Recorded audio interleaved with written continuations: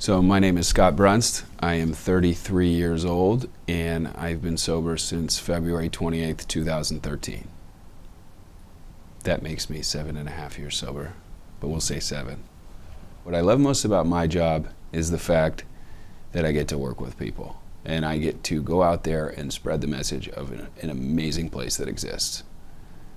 And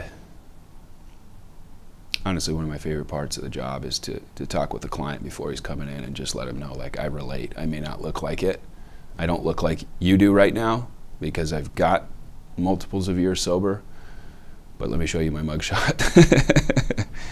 And it's usually worse than they look at the time. And I like doing that. And I like making that emotional connection with somebody that's struggling and showing them that there's a way out and helping them get into a place that's really going to take good care of them, and then watching from afar, letting the clinicians work their magic, and watching from afar that person come in as one person and leave a completely different person.